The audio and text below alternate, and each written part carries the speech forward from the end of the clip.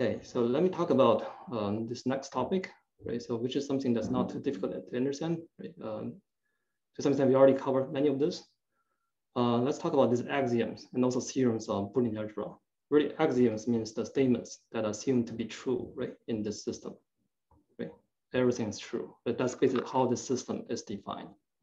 And in many cases, you guys may see this interesting duality effect or principal duality, right? So in many cases, we just interchange 0 and 1 and or. So we may still have, a good axiom or a good theorem.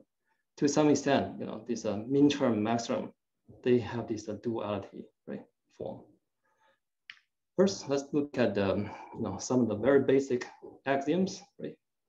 We only have a few of them. First one is, if x is a 0, then right, if it's really then x cannot be 1. Okay, so basically this is a binary variable, can only be 0, 1.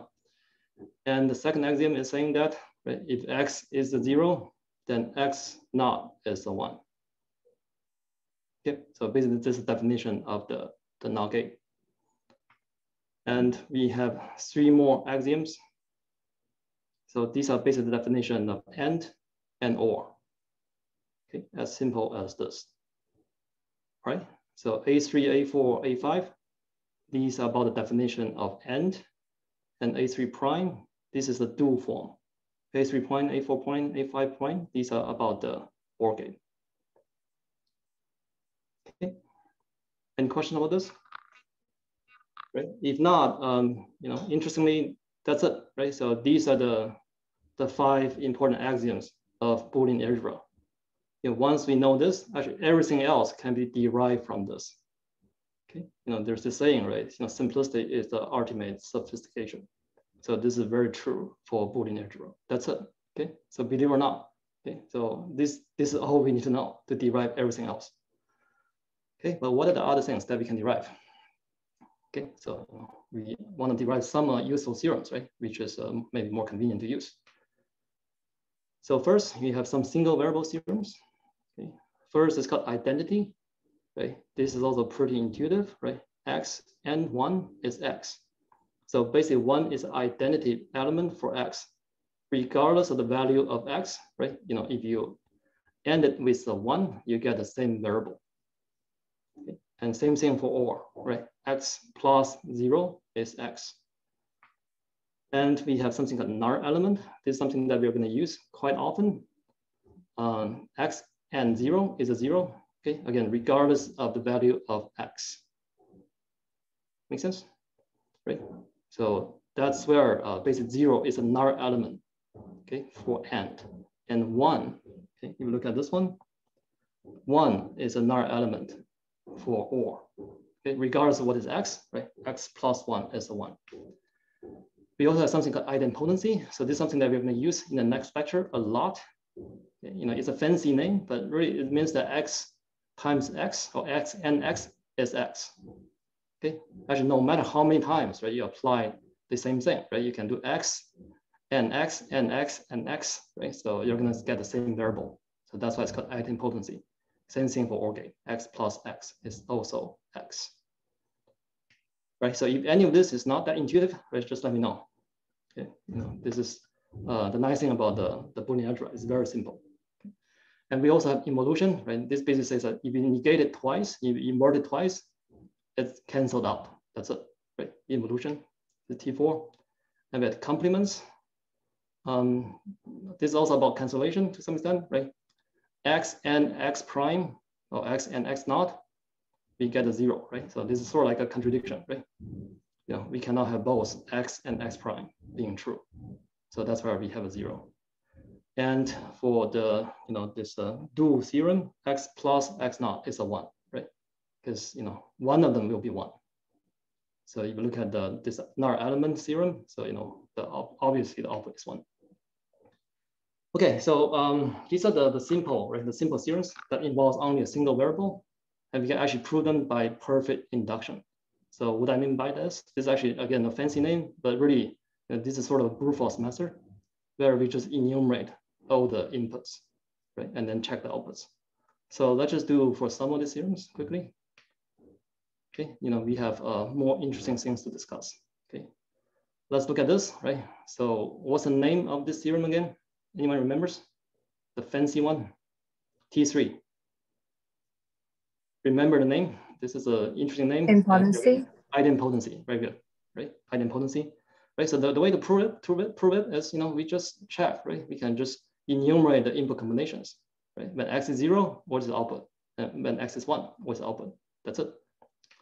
Okay, right? Same thing for the do, right? So the T3 prime is the do theorem, right? For OR gate. Also, this is useful, right? This is useful to know, right? Idempotency. And you guys can prove the same thing, right? For what is T5? What is the name of T5? Complements, right? Very good, right? Actually in the exam, most likely I'm not gonna, if I ask you guys to prove certain things, I'm not gonna ask you guys to remember the name of theorems. But still, the reason I'm asking you is because, knowing the name will sort of give you the intuition, right? In some cases, the name is pretty telling.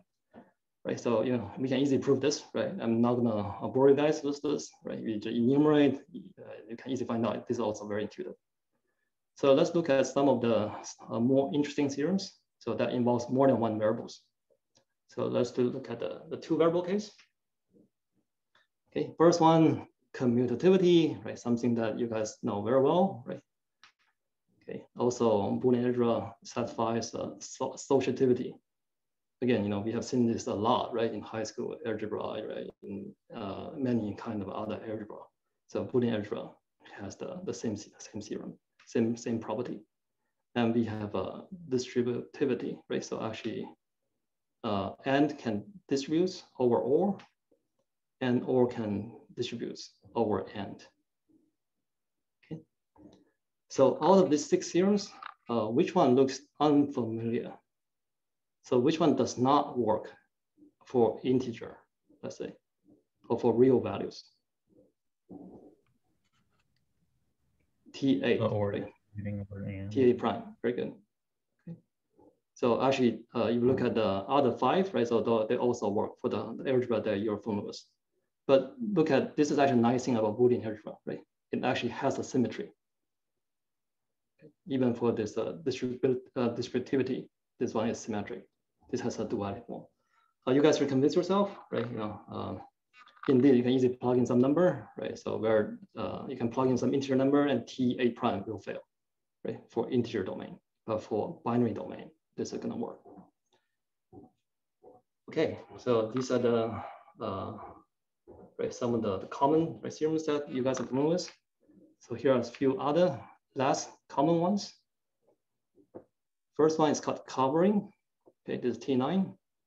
Okay, we're gonna prove one of this. Okay, just look at this quickly. You may or may not get intuition, which is fine, right? First one is T covering. This basically says, Y is covered. But if you look at the right-hand side, right? We only have an X. But if you look at the left-hand side, so Y is there, right? But somehow in this case, Y is useless, right? It's already covered. Okay, so that's why it's called covering. And T10 and T10 prime is very important, especially T10. So this is something that we're going to use a lot next lecture. It's called combining, right? So again, it's really about cancel things out, right? Hopefully you guys now see the pattern, right? So these ones are really about simplification, right? We are building circuits, right? We care about the cost. So you can probably imagine that all these variables, right? All these operators, right? All these gates will cost additional, right? Either silicon area or delay, right? Timing. So that's where we actually want to simplify as much as we can later on. Okay. If you look at these theorems, that's how help us simplify, right? Okay. So how do we prove this? This is pretty straightforward to prove, right? Any theorem, can we use a previous theorem to prove this?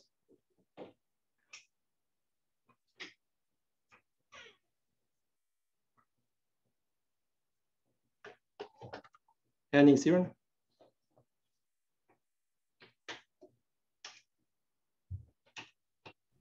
You could use the distributive theorem and also the complement theorem.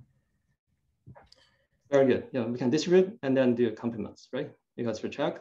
Okay, let's just move on. And there's something called consensus. Okay, so this is slightly more convoluted, right? But this is something that you guys will know pretty soon.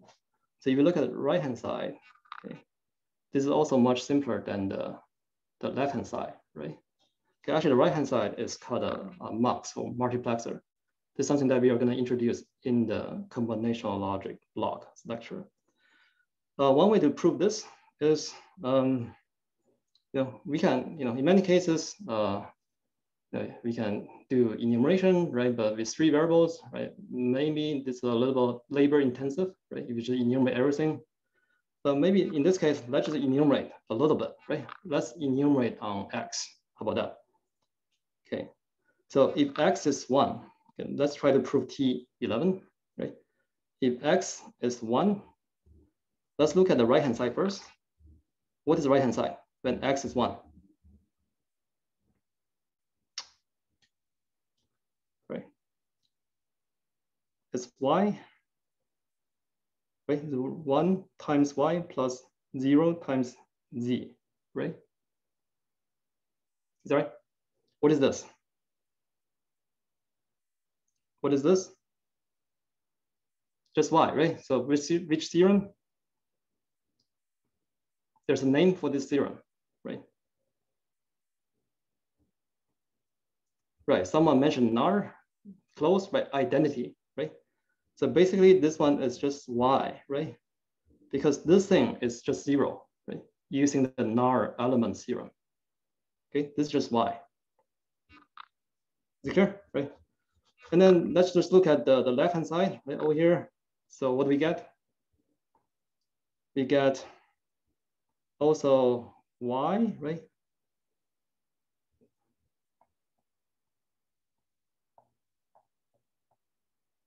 Right, and this one is gone, right? So left-hand side really is Y plus Y times Z.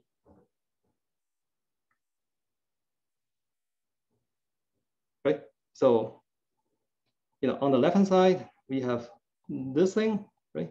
On the right-hand side, we have this thing, right? Now the question really is, right, let's go over here. So is Y plus Y and Z the same with Y? Yes or no? Yes. Which theorem? The covering.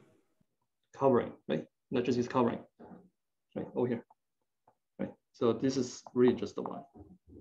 That's it. Okay, great. Any questions about this?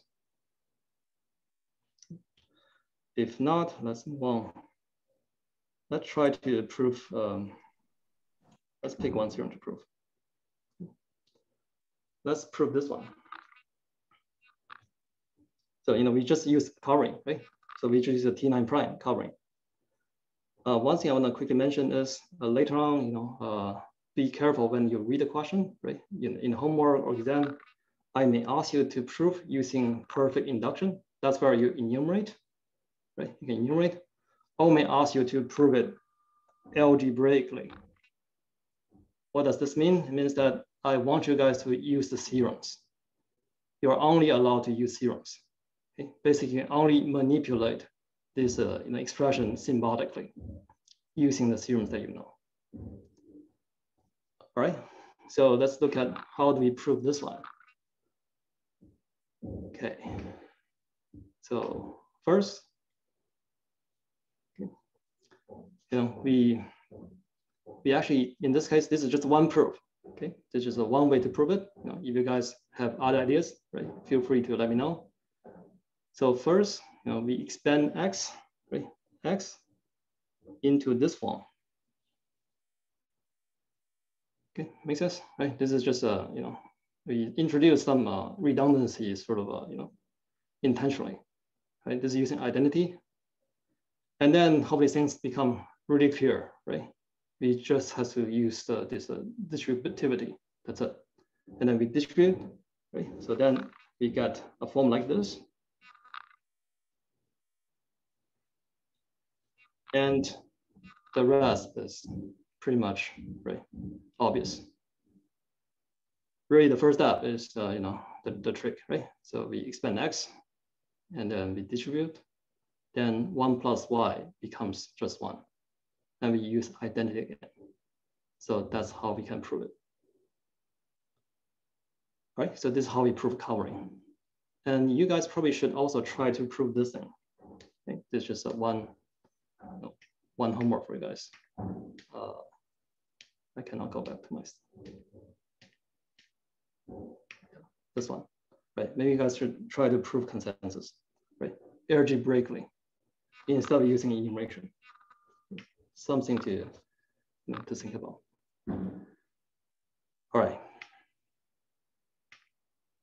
Any questions about this slide?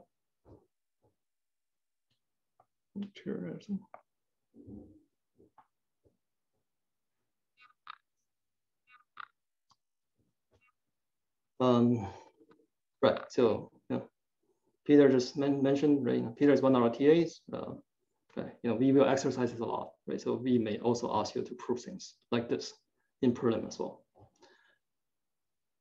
Okay. One last theorem. So before we end this lecture, right?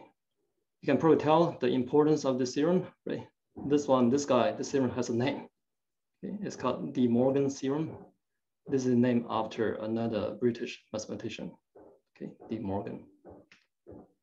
So here's the form of the theorem. We have T12 and T12 prime. Again, this comes in pairs, right?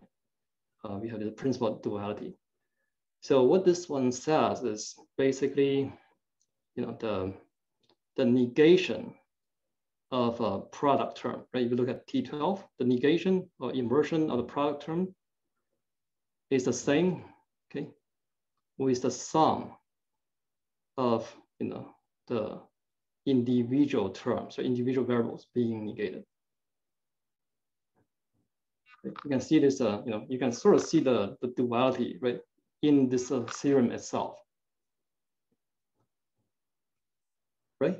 Okay, so this is the T12, and T12 prime is pretty much, very similar, right? It's really about negating a sum term. When we negate a sum term, we get a product term.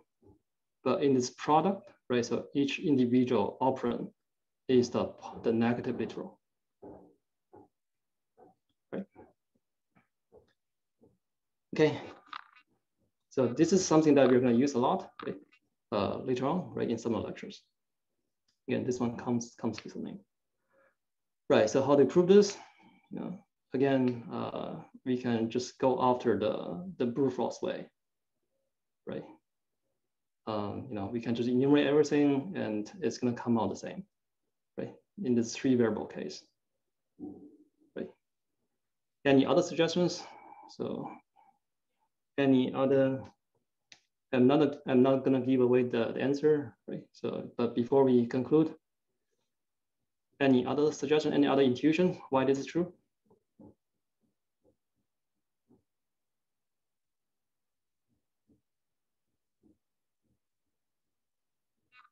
And this thing sounds a little bit complicated, appears a little bit complicated, right? Well, for T12, because you only need one element to make the inner parentheses 0. For right. And then for the OR part, you only need one element to make the whole thing 1. So you kind of give it back. Right, very good. Right, we can just, although like this thing, right, has many variables, right? But really, if you just focus on one of them, right? For example, this one, okay, if you make it 1, the whole thing, right, on the left becomes 0, right? Okay, makes sense, right? First, before the negation, right, the whole thing becomes 1. Using what? Using which theorem? If this is a 1, the whole thing, right, inside the parenthesis becomes 1. Using which theorem?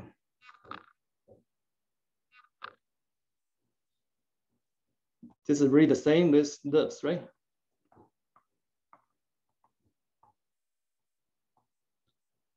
And we are saying that we make this guy 1, and we can just treat the entire thing. Let's just rename it as y. Okay, we don't care about how many terms we have, right? If you just rename everything as y, hopefully you guys see that this is indeed a NAR element theorem, right? So this is one important property of OR gate, AND gate, right? This NAR element is really important. So for OR gate, if one of the input is the 1, you don't really care about the rest of the inputs. Okay, the whole thing becomes 1. So then if you look at the right-hand side, right, we just make x1 1, then x1 prime becomes 0, right? Then again, using the NAR element theorem, right, the rest of this is, basically not important at all, right? We don't care about the value of x2, x3, x4, xn, right? The entire thing will become a 0. Okay, right? Now, of course, this is not really a formal proof, right? We can actually formalize this using the real induction, using some mathematical proof, right? We can try to first prove that this is indeed true for x1 and x2, and then we try to expand the case. We can generalize it to n variables. All right, okay, so this is De Morgan, okay? And this pretty much is, okay? So this is the end of lecture. We're gonna talk about minimization next week, right? So make sure you guys submit your quiz. Okay, you haven't done that, right? Make sure you do that. And also check that indeed you have submitted included your net ID. Okay. If you entered that last time, you may not need to enter again. The browser may remember that. So make sure you double check. All right. Thank you. Okay, we're done. Thanks, guys. See you next week. Thank you. Thanks. Thank you. Thank you.